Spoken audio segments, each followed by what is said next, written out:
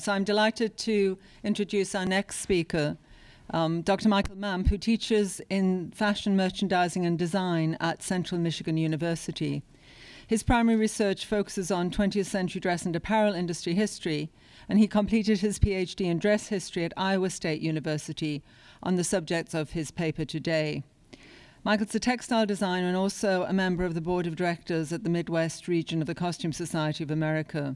And Michael is another person that we've been really fortunate to get to know and to get to know about his research during our research. And he's going to introduce us to two more fascinating women. So please help me welcome him.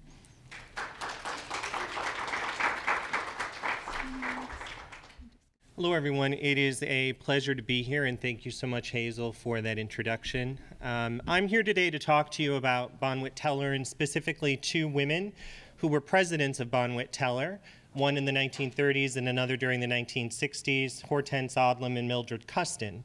But before I get to that, this is a retail maven you have likely never heard of before.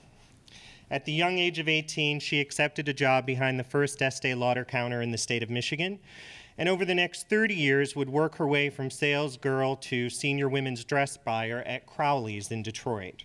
If you haven't guessed yet, she was my mother. Lorraine Barbara Mamp. As I was deciding on a research focus for my dissertation, I had hit a temporary brick wall on a different topic. I don't know if this is how Shirley MacLaine would go about getting out on a limb, but I drank a bottle of wine and went to bed. That night, I dreamed of a final shopping trip my mother and I had made together in November of '87. She would pass away the following June. You see, our favorite pastime was shopping. And she always worked up until the last few months of her life. So she wasn't about to miss this opportunity to be there bright and early on a Black Friday, so we spent ours at Bonwit Teller at Somerset Collection just north of Detroit in Troy, Michigan. I awoke suddenly and it occurred to me. I'm not sure if Lorraine was speaking to me or not, but Bonwit Teller was indeed meant to be the avenue of my query. From the 19th century onward, a myriad of new retail stores developed within the United States. These establishments provided shoppers, particularly women, assortments of fashion products that helped shape the American culture of consumption. Ready-to-wear flooded the marketplace and prompted the democratization of fashion. Authors have explored the role that women played as consumers and entry-level saleswomen in stores in both America and abroad. However, less is documented regarding female management and leadership contributions in retail. Stories of legendary men such as Marshall Field, Harry Selfridge, John Wanamaker, and James Cash Penney abound. Conversely, aside from scholarship regarding Dorothy Shaver and her career at Lord & Taylor, documentation of female contributions in retail is limited. Furthermore, although Bonwit Teller operated for close to 100 years, 1895 to 1990, the history of the store remains somewhat obscure. The New York-based Bonwit Teller was founded by Paul Bonwit as a women's specialty store in 1895. In the early part of the 20th century, Bonwit's was known as a retailer that provided luxury goods to a discerning clientele. Mr. Bonwit, pictured on the right here, was a merchant who demanded the finest of fashions for his customers, and his passion for style and quality established his namesake business as a premier choice for New York's elite. A promotional catalog produced by the store in 1928 stated, quote, "It was Mr. Bonwit's ambition to create the first great store devoted exclusively to the finest apparel and accessories for women and misses," end quote. Bonwit executed his store with the focus of a specialty boutique, yet on the scale of a department store. The store occupied several different locations until 1930, when the permanent flagship was established at 56 and Fifth Avenue, an address in New York retailing that remains synonymous with luxury. However, once at the new location, the exclusivity that Bonwit's was known for vanished in a cavernous space previously occupied by A.T. Stewart & Company department store, a larger and more diversified business. Moving exhausted financial reserves, and Mr. Bonwit was unable to sufficiently update the store interior or even fill it with enough products. At the same time, sales had softened as a result of the Great Depression. Bonwit defaulted on his loans, and Atlas Corporation, owned and operated by Floyd Odlum, acquired the company in 1931. Odlum, a lawyer and venture capitalist by trade, was unsure of what to do with a women's store. However, he had noticed that the company in the years leading up to 1930 had generated about $500,000 a year in profits. This previous financial success intrigued Odlum, and so he decided to ask his wife, Hortense, for advice as to what was wrong with the store. Hortense Odlum was born in 1892. She was the third of 6 children to Hector and Ella McQuarrie. She's from the small town of St. George, Utah, where her father was an elder in the Mormon church and a farmer. Her paternal ancestors converted to the Mormon faith while still in their native Scotland and immigrated to Utah in 1855.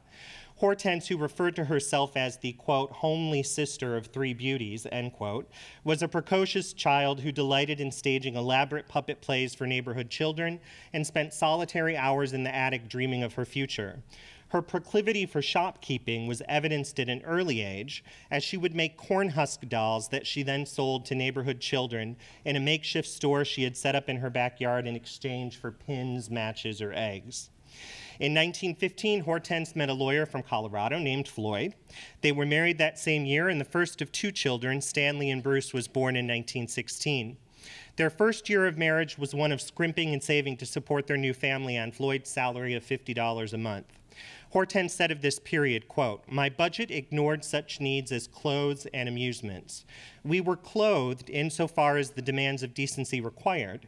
It didn't matter that we couldn't afford a daily paper," end quote. Floyd Odlum's company gave him a raise to $75 a month and then asked him to relocate to their New York office. With 2 suitcases holding all their worldly possessions and new baby Bruce in tow, the Odlums moved to New York via train, where their lives changed rapidly. Floyd ascended the corporate ladder to the position of vice president and then started his own company in 1923 with $40,000 the couple had saved up. By 1930, that had grown into a value of over $120 million.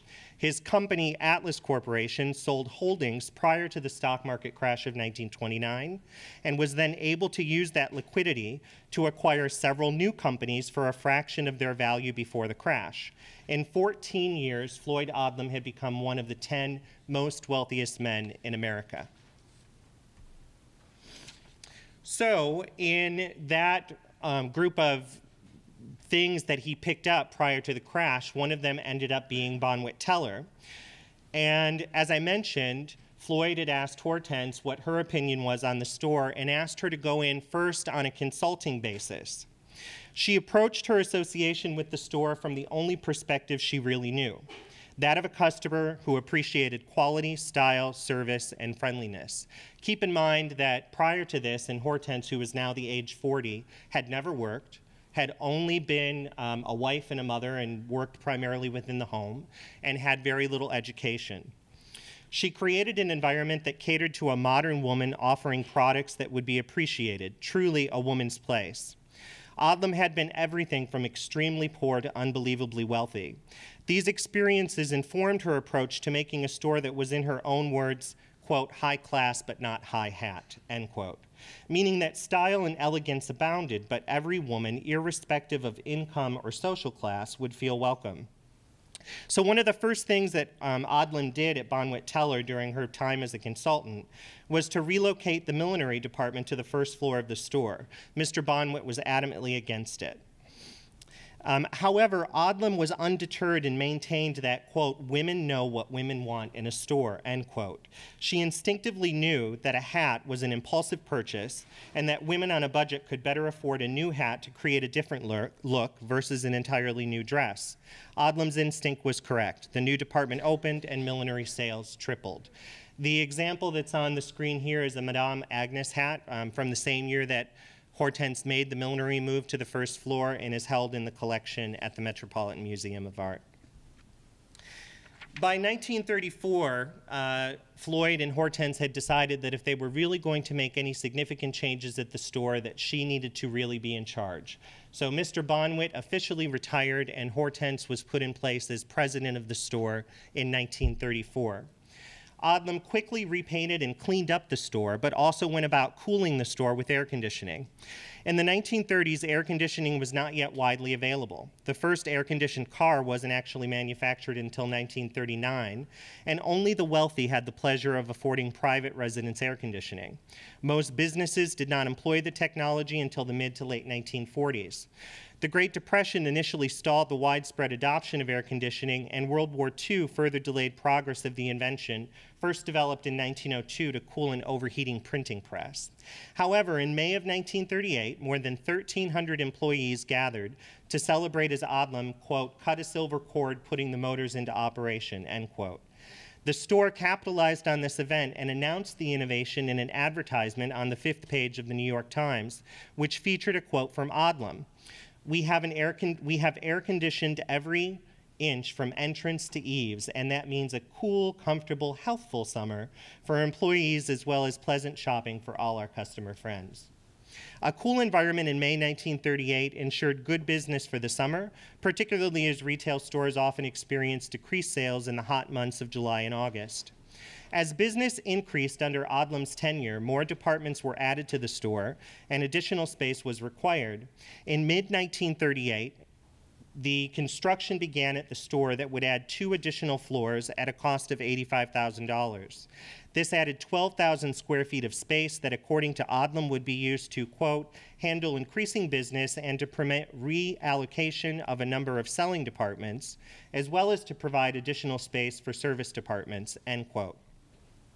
These additional departments and services allowed Odlum to gain market share and attract customers to the store. In the throes of the Great Depression, and within 3 years of becoming president, business dramatically increased and the sales staff grew from 600 to over 1,400 people. Between 1935 and 1937, total sales volume at the store increased 62% and profits increased 305%.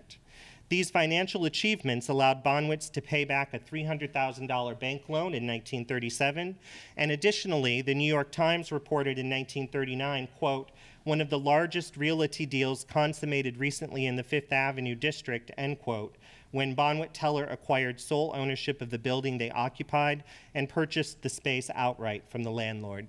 What you're looking at here is an image from the collection of the Museum of the City of New York that shows the expansion of the store, where these 2 additional floors were being added to the building, along with the advertisement that announced the mercury goes down, but spirits go up, telling customers about the addition of air conditioning to the store. Diversified pricing prompted Odlum's creation of new departments.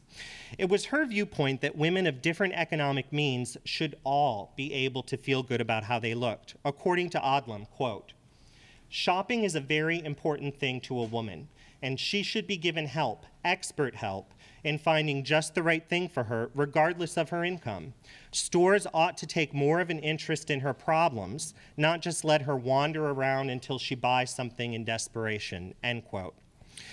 Odlum focused starting in 1934 on the development of a new department at the store that provided access to the finest fashions of Paris and custom designs called the Salon de Couture.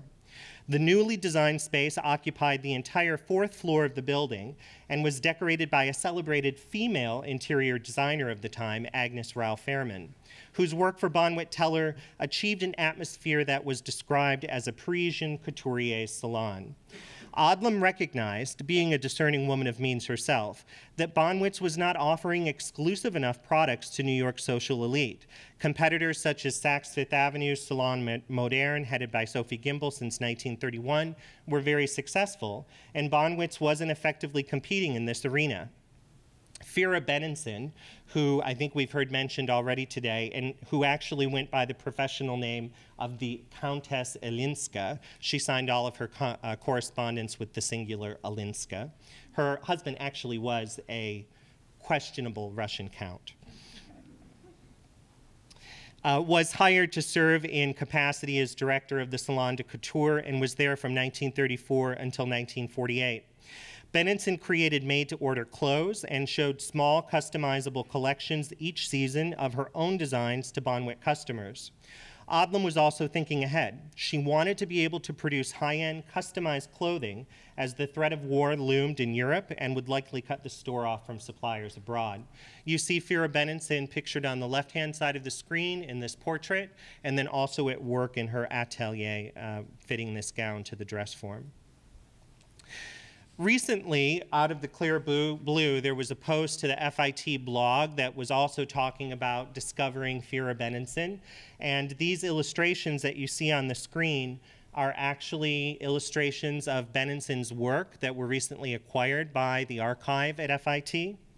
Odlum recalled, quote, "I insisted that we have the facilities to create exquisite gowns which would always be remembered by their wearers." These are actually two examples of surviving material culture of Fira Benenson's work, both from the 30s that are in the collection of the Met. And in 1948, once Fira Benenson left Bonwit Teller, she would go on to create her own wholesale line for a time that was actually offered exclusively at Lord & Taylor. Not only was the Salon de Couture offering customized clothing for its consumers, but it was also providing a direct connection to the best fashions of Europe, particularly Paris. And what you see here is an advertisement for a Elsa Schiaparelli gown from 1938 in Madonna blue linen, and Bonwit's with Fira Benenson directing the Salon de Couture and also serving primarily in a role as half buyer, half designer, was able to negotiate exclusivity with all of the houses that were represented in the Salon de Couture, and this is an example of that from Harper's Bazaar. Odlum was not just interested in meeting the needs of her wealthiest customers. Personally, she understood the needs of a woman on a budget. When she and Floyd first moved to New York, they were invited to a Thanksgiving dinner at the home of a wealthy colleague. Floyd had no dark shoes, so he painted a light pair with shoe polish. This was met with complaints of the smell of fumes during dinner. Hortense wore an ill-fitting dress that didn't suit her because it was the only thing she could find on her limited budget. According to Odlum, quote, "Because I had been one of them, I knew that there were countless women with modest budgets who knew and wanted to wear good clothes. Good in the sense of design and fabric as well as practicality. Their numbers had been increased by the first years of the Depression. There was an enormous market waiting for any merchant who would take the time and trouble to find out what its needs and preferences and financial limits were," end quote. Odlum observed that the moderate dresses offered at Bonwit's were covered in decoration in order to compensate for the fact that they were poorly made or designed. She stated, quote, "There isn't a dress in that department that a well-dressed woman would want to wear. I've never seen so many Christmas tree ornaments on clothes. Our moderate-priced merchandise must be the best we could find in the markets," end quote. It was Odlum's assertion that women would respond to dresses that were of better fabrication with clean line and minimal ornamentation that would allow the wearer to be stylish yet practical, offering length of and versatility in wear. She worked and pleaded with her buyers and manufacturers, most of whom were men, to deliver this kind of merchandise. Despite their protests, she insisted, and finally a product arrived in spring 1934 and was presented in newly branded departments called Rendezvous and Debutante. Both departments were for a younger yet moderate-priced customer. Joan Klein of the Jewish Bulletin, who penned a regular column on shopping and fashion, wrote in 1934, quote, "One of the bright spots on Bonwit Teller Fifth Avenue is the exciting young Rendezvous fashion shop on the second floor, all in down-to-earth pricing and designed to make the most of your good points," end quote. What you see here are three different ads, both from Rendezvous and Debutante. The first one on the left is Rendezvous, this confetti tweeds. Oftentimes in these advertisements, you'll see this idea, particularly during the Depression, of multiple pieces for a single price that would increase versatility in the wardrobe. The debutante department was slightly more upscale than Rendezvous, and you see that advertised in the coat that's in the middle of the screen from an ad that was in Vogue, and then another example on the far right-hand side. This is also an ad that is for this newly branded shop. And one of the things that I wanted to point out here was that Bonwit's, along with others in the period, were trying to promote versatility and style in multiple pieces, but we're also taking advantage of manufactured fibers. Here we see an example of rayon, which was more affordable and easy to care for, and yet you still got a lot of bang for your buck and a whole lot of style. This is actually an ad from September 1937 in Vogue. Aside from improved assortment, a more attractive store, more engaged salespeople, and a customer-centric attitude, Odlum also recognized the need for the addition of services. In October of 1934, one of the first additions made soon after her appointment to president was that of a beauty salon.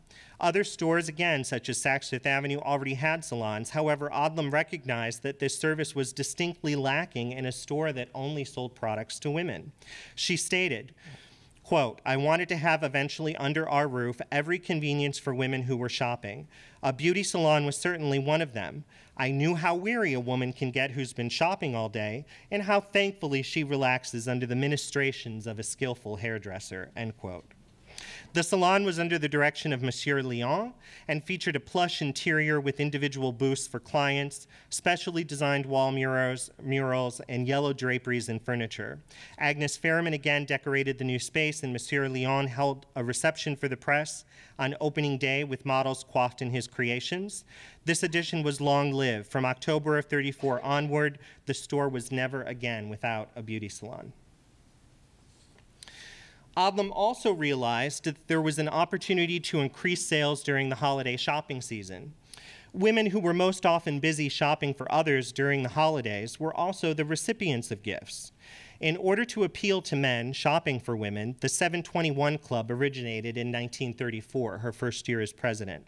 Odlum explained, quote, "Another way we've tried to lighten the masculine gift burden is to have all through the Christmas season a department which is for the exclusive use of our men customers. We call it the 721 Club, our street number on Fifth Avenue, and we've tried to make the atmosphere there as much like a man's club as we could so that they'd feel more at home than they usually do in a woman's shop. They can settle back in comfortable chairs and sip refreshing drinks while they look at gift suggestions," end quote. The club was well received. What started out during Odlum's first holiday season as president in 1934 with 100 members grew to over 500 members by 1937. In order to shop at the 721 Club, you had to be a credit account holder or the husband of an account holder. Each season, Bonwit would also hold a preview for women to get a glimpse of the new gift assortment. Women shoppers were able to leave behind a wish list that itemized their current sizes to make shopping for the men in their lives even easier. The club was staffed with attractive women in green dresses and maintained an air of exclusivity via a private entrance, red lacquered doors, and a sign above the entrance that read 721 Club for men only. Bonwit was the pioneer of the specialized Christmas shop for men. In 1952, Saks Fifth Avenue opened the male-only Stag Club, borrowing its name from the Bonwit's annual opening party for the 721 Club. In 1954, cosmetics firm Elizabeth Arden also opened a male-only private shop called 1 East 54th Street, which was named for the store's address, copying the Bonwit's naming strategy.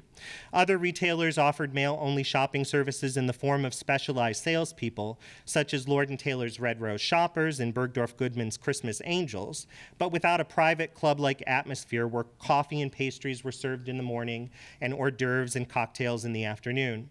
Upon the closing of the 721 Club in 1971, after receiving quite a bit of heated pressure from the Human Rights Commission, a long-term patron lamented that it was, quote, "the only place you can get a decent drink on Fifth Avenue," end quote. Odlum's hiring decisions, merchandising strategies, and personal transition from housewife and mother to business leader and champion of women in business evidenced a feminist approach. The New York Times reported that she was, quote, "assembling a staff of executives almost entirely feminine," end quote. To develop a holistic feminine point of view in her business, Odlum turned to the most important female voice, that of the customer. She did this first through the creation of an open-door policy that made her personally accessible to any customer who wanted to lodge a complaint. By 1935, Odlum created the Consumer Advisory Committee. Ira Neimark described the committee as, quote, "Hortense Odlum's crowning achievement. Her leadership of the committee brought great public relations to the store and made a profound impression on her customers. To be on the committee was an honor and a privilege," end quote. Mr. Niemark, who is now in his 90s and communicates with me via email all the time, began his career in 1938 as a doorman at Bonwit Teller, actually for the 721 Club. Niemark shared his recollections of Odlum's tenure as president of the store for this research, and you may recall that Niemark would go on to be the famed CEO of Bergdorf Goodman. The Consumer Advisory Committee provided Odlum and her team with valuable insight. The committee met on a monthly basis as Odlum would host a lunch in her office with a variety of both charge and cash customers who, according to Niemark, received a gift for their participation. And a New York Times advertisement from 1938 featured a summary of the committee's work and an illustration of Odlum at lunch with her customers. As an offshoot of the customer luncheons, Bonwit's also held customer conferences for larger audiences that provided workshops for women on dressing and fashion trends. One such conference that was held at the St. Regis Hotel was so popular that over 1,200 women were turned away. Not only did Hortense hire Vera Benenson, who did a fabulous job for her in the Salon de Couture, but she hired another woman, Sarah Penoyer, to be her director of promotion, and who also would eventually go on to be the director of visual merchandising at Bonwit's. We're all familiar with Jean Moore having been a visual director at Bonwit's, but before Jean Moore, there was Sarah Penoyer. Sarah Penoyer was the architect of one of the most successful taglines that was utilized in Bonwit Teller advertisements at this time, from the 1930s into the 1940s, which was the smart woman's angle. I love that. It's not the pretty woman, it's the smart woman. In addition to that, Sarah would actually write a series of books called Polly Tucker Merchant. And this series of books about Polly Tucker, this fictional character, was about a young woman who moved to New York and found for herself a career in the fashion business and ascended the corporate ladder. A line of branded apparel and accessories, also called the Polly Tucker line, was developed and sold in the store. And the proceeds from the sale of the book actually went to the Bonwit Teller Employee Scholarship Fund, of which Ira Niemark was a recipient, where that allowed him to complete his degree at Columbia. By January of 1940, Bonwit's achieved annual sales of over $10 million, a 190% increase in volume since the beginning of Odlum's presidency in 1934. On the anniversary of her 6th year as president, the store achieved this financial milestone, which was a record for the company not seen since the early days of the 1920s. Having achieved what she set out to do, Odlum stepped down as president at the end of 1940. William Holmes, who she hired as the store's general manager and vice president, was promoted to fill the open position and stated, quote, "There will be no change whatsoever in our policy, and we will carry on all the principles Mrs. Odlum has laid down for us," end quote. Odlum then actually became chairwoman of the board and served in this capacity until 1944, when she permanently retired. According to Ira Niemark, quote, the general public perception of Bonwit Teller during the late 1930s was the best high fashion retailer on Fifth Avenue. It was no doubt due to Hortense Odlum's vision, end quote. I'm sharing with you here an advertisement that was shown on the occasion of her 6th year of president, with Hortense actually holding a cake in her hand in the shape of the store. And once she stepped down from president, she actually did write an autobiography called A Woman's Place that you see pictured on the right-hand side.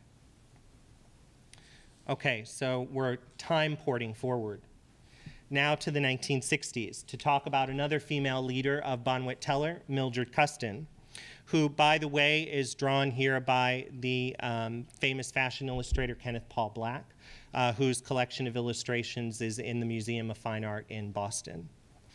Mildred Custin served as Bonwit Teller's president from 1965 to 70. Mildred Custin was born on the 25th of January, 1906, and spent her early life in Boston, where she attended and graduated from Simmons College.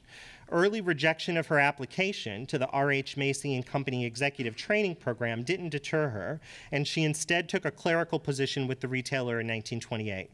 She worked for several other retailers in Boston before accepting a position in 1935 with John Wanamaker of Philadelphia. Here she fine-tuned her skills as a merchant, initially working as a gift buyer and then as the chief buyer for a moderate women's specialty fashion department called the Tree Booth Shop.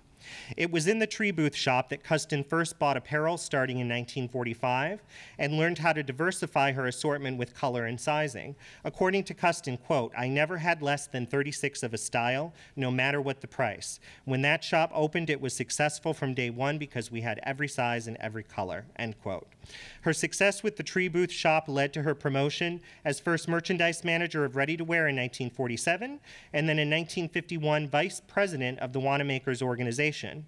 When Custin was approached to become the regional president of Bonwit Teller's 3 stores in Philadelphia in 1958 at the age of 52, she had already spent 30 years working in the retail industry.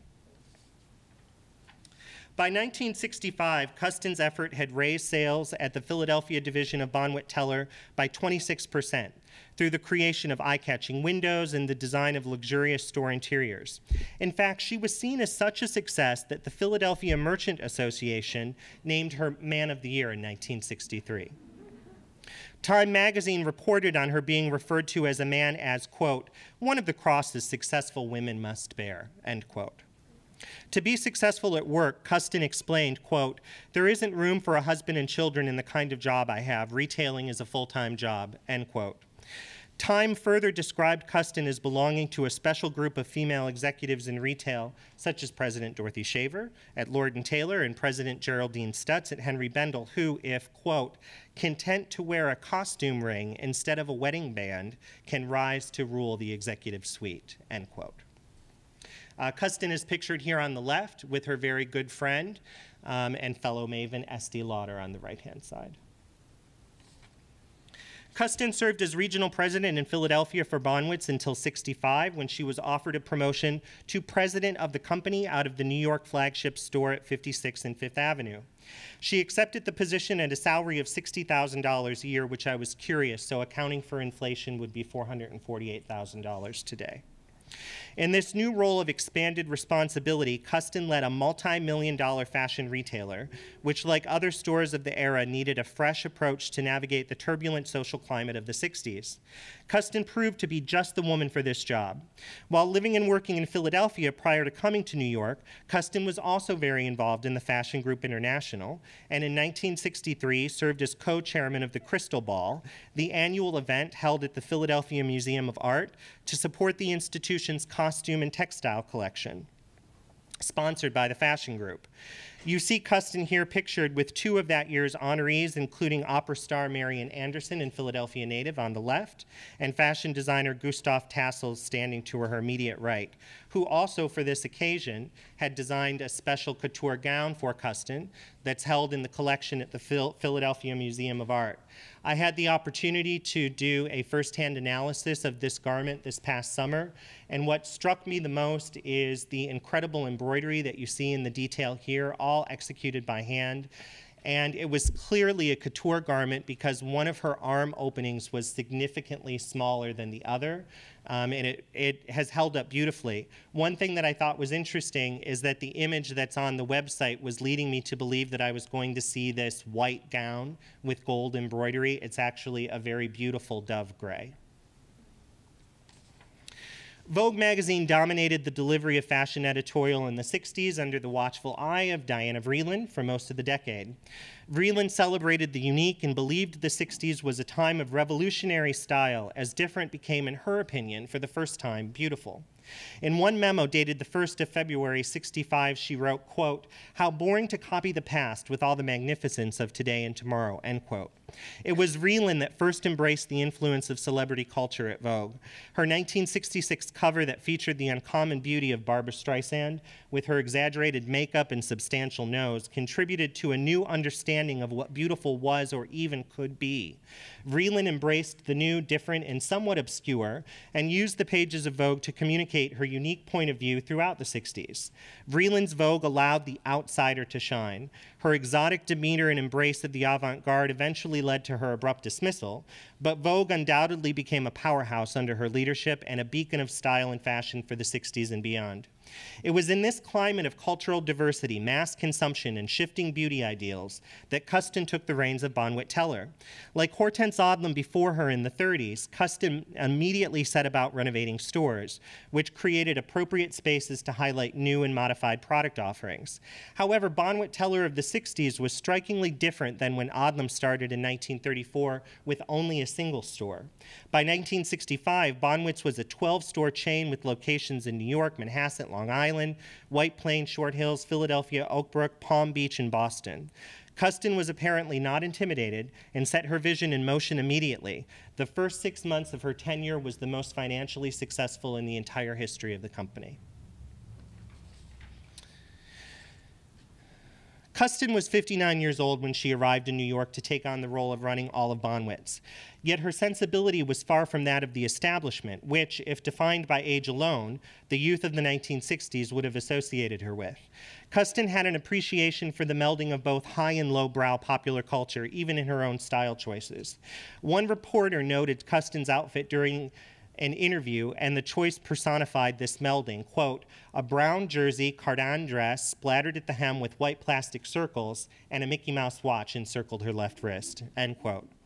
Perhaps it was this ability to meld diverse styles and cultural references that made it possible to introduce a new fashion category for an entirely different gender of customer to Bonwit Teller.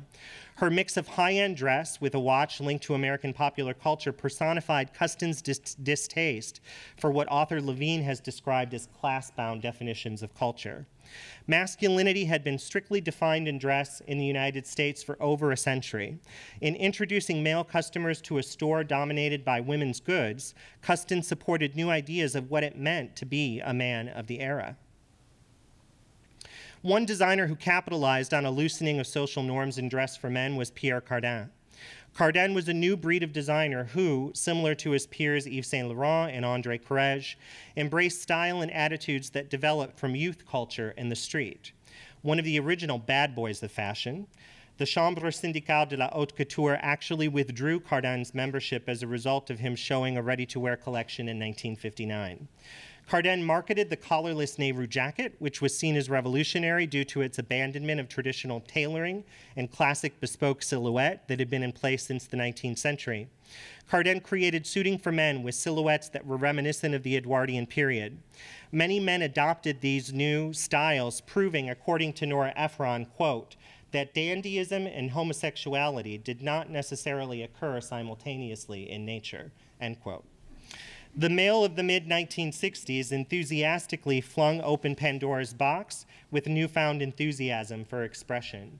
You see here examples, an advertisement from Vogue on the left-hand side of the screen announcing the addition of the men's shop to Bonwit Teller, which was started with specifically a Pierre Cardin boutique. And shortly thereafter, the Pierre Cardin boutique for women was added to the store. So it was Custin who actually introduced Pierre Cardin to the American market.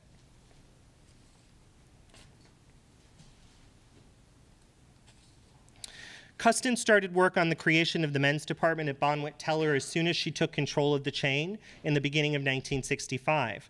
Renovation and planning took slightly over a year, and by the autumn of '66, Bonwit's had not only introduced menswear to the assortment, but had done so with the launch of Pierre Cardin to the American market. According to Custin, quote, "The men's shop was quite an innovation at the time because it was the beginning of the Peacock Revolution. Clothing for men had been a very conservative sort of business with little or no change in fashion or style for years," end quote. Bonwit's introduction of clothing for men to a physical environment that was synonymous with femininity was a gamble in itself. Other stores that had already carried menswear, such as Brooks Brothers and Saks Fifth Avenue, hesitated to adopt European menswear styles, which were more daring in color, fabrication, and silhouette than American options. In Western Europe, men had adopted these fashion-forward clothing options as early as 1960. Indeed, Cardin showed his first menswear collection in Paris in 1960, yet the American market remained unreceptive. However, Custin thought otherwise, stating, quote, "We thought this could be a very exciting thing for Bonwit's. It was a huge success from day one," end quote. The first manager of the men's department at Bonwit's was Jack Daniel Zarum, who is pictured there in the boutique on the right-hand side of the screen. He was also a customer of the new Pierre Cardin boutique, evidenced here by his cotton brown velvet suit purchased from Bonwit's in 1967 and held in the collection of the Metropolitan Museum of Art. The timing for the opening of the Pierre Cardin boutique for men at Bonwit Teller on the 6th of October 1966 was ideal. The occasion was celebrated with an in-store cocktail party and fashion show the evening prior, attended by over 400 guests. The wife of Hervé Alphonde, then French ambassador to the United States, and also pictured here on the right, commented on the new silhouettes, quote, "All the clothing is so close to the body without being tight.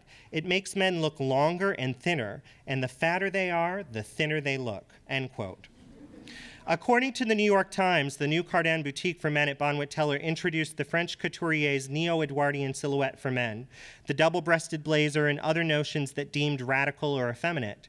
The in-store boutique was modeled after Cardin's Paris flagship store, Tout par l'Homme, that had 3 floors and was the largest menswear store in Paris at the time.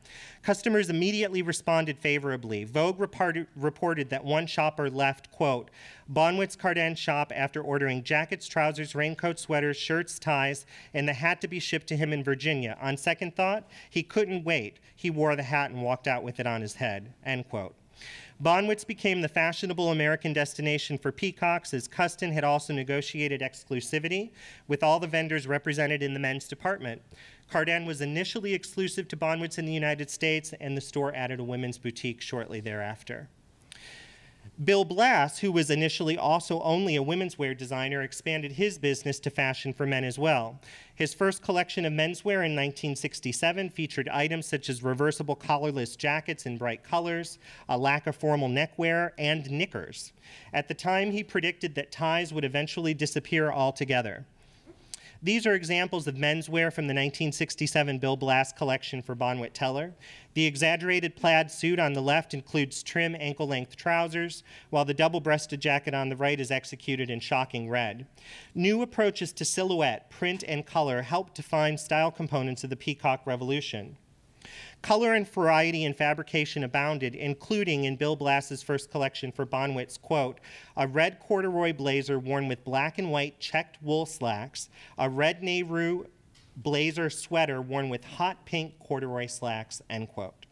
Like Cardin, Blass's menswear was originally exclusive to Bonwit's, and Custin's focus on a male customer proved long-lasting, as the men's department at Bonwit's expanded to every store in the chain and was in operation until the company went out of business in 1990.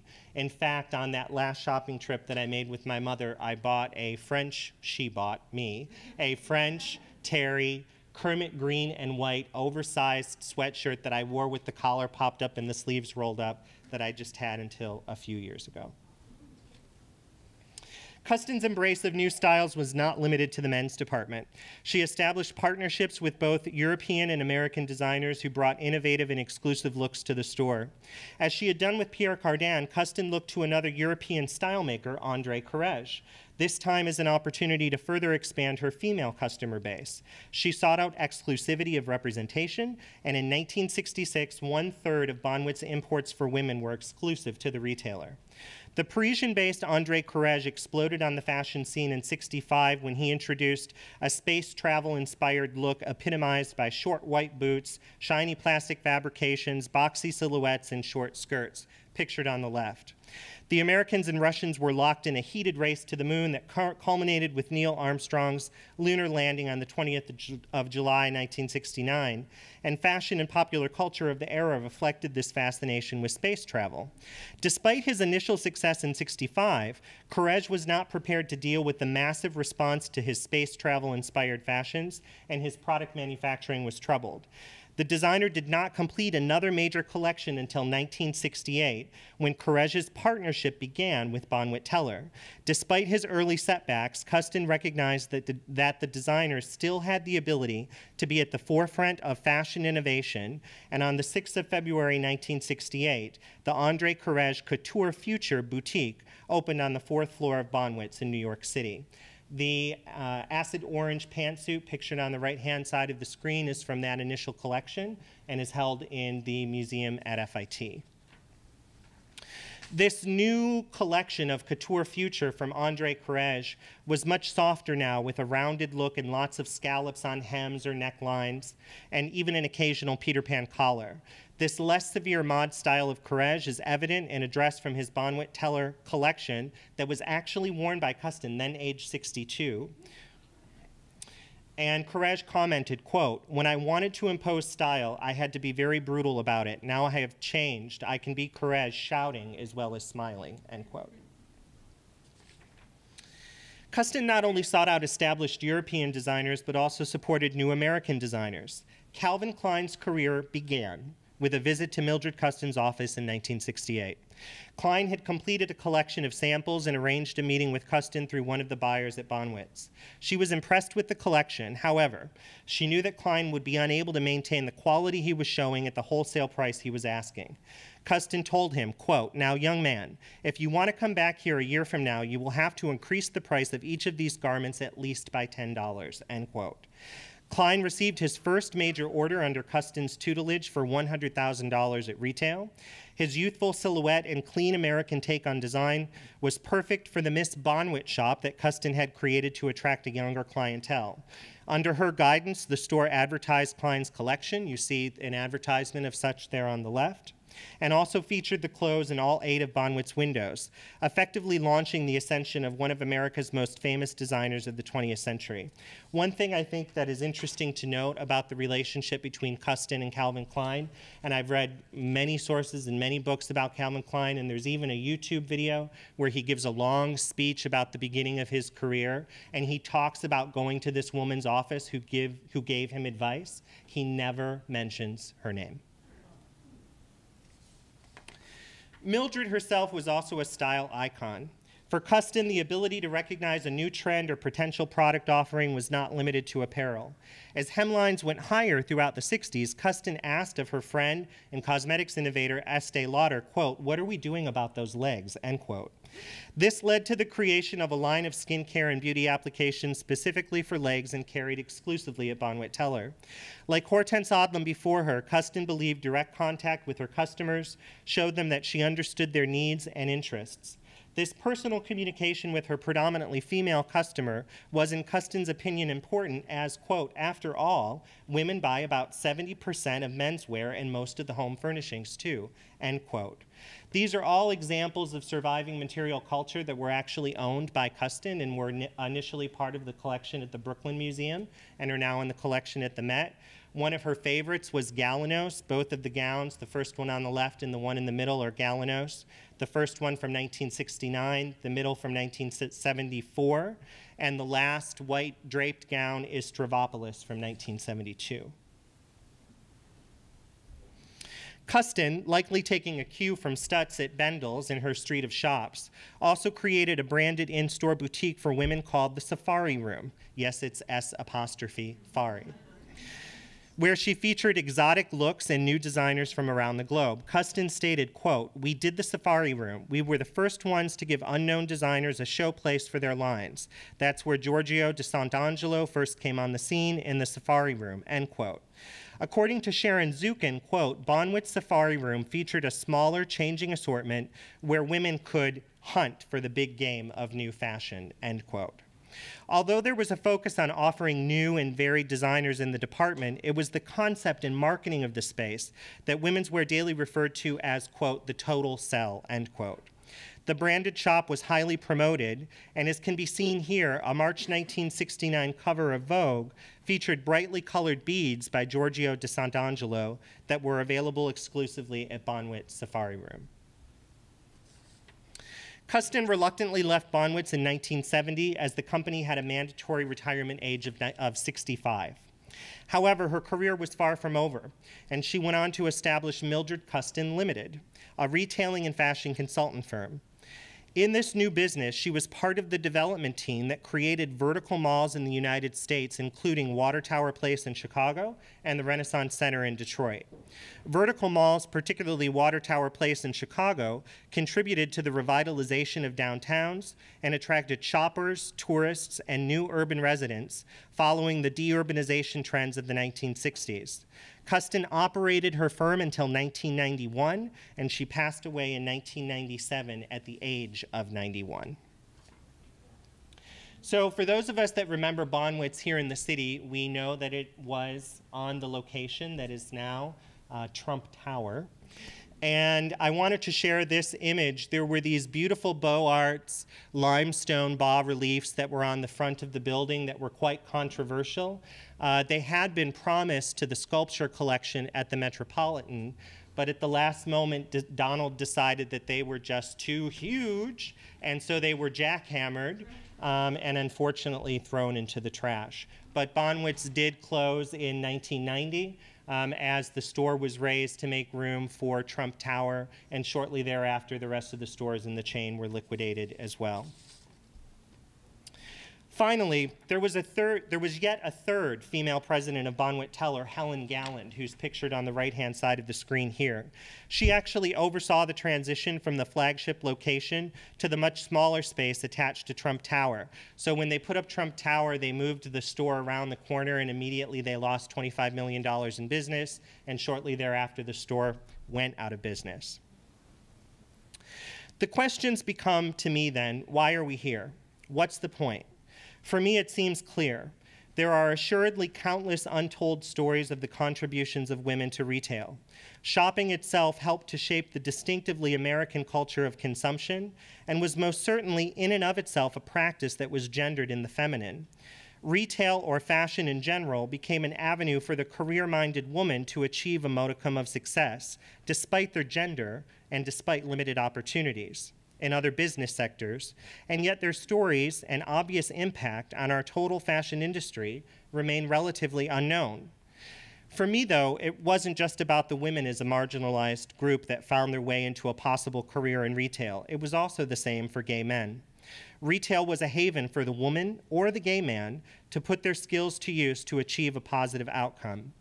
An early version of this research that I submitted for publication to a journal that will remain unnamed came back with feedback on Hortense Odlum, asking me, why should we care about Hortense? Her husband owned the business. He gave it to her. And in my mind, that person completely missed the point. Haven't we ever heard of the Kennedys or the Bushes? I think all of these contributions that women were able to achieve, despite the way that they got there, are worth remembering. I'm so grateful to have had this opportunity to share with you some of them today. Thank you.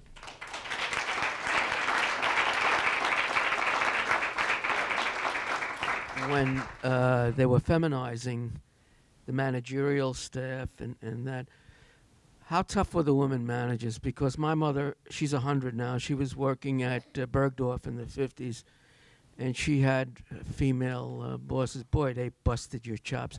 You know, men, I'm just thinking, men can sometimes, behave gentlemanly towards the ladies, maybe not, but I just wonder if there was any stories around... Yeah, actually, it's a great question, and there are accounts in both respects for Hortense Odlum and also for Mildred Custin. Mildred Custin, in particular, was noted in multiple sources that I encountered as being a very kind of soft-spoken, friendly woman that people saw as being somewhat motherly. However, one of her employees was directly quoted as saying, "Of course, she's as helpless as a cobra."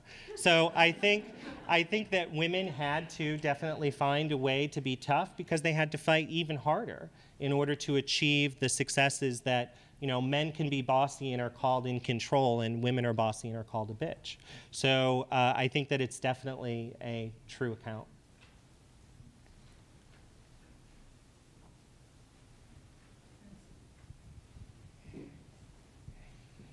On that same note, too, while the microphone is going over there, Hortense had this sort of dual personality. She was tough as well, but she used to bake cookies herself and bring them to the store and hand them out with little notes attached to them every time she saw somebody that did something really well.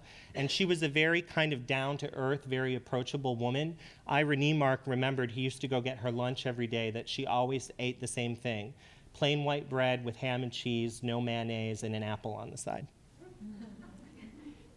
This isn't exactly about the women. It's not exactly about the women, but do you know when the association of Bonwits with purple started? Oh, I do. The lavender that we all associate with Bonwit Teller was actually developed during Mildred Custin's time. I don't think that she was directly responsible for the lavender choice, but she certainly approved it. Yeah, and I chose that color for the slides and started with the advertisement because it was the brand color for Bonwit's. Okay. Any more questions? Okay, well, thanks Thank so you. much. Thank you.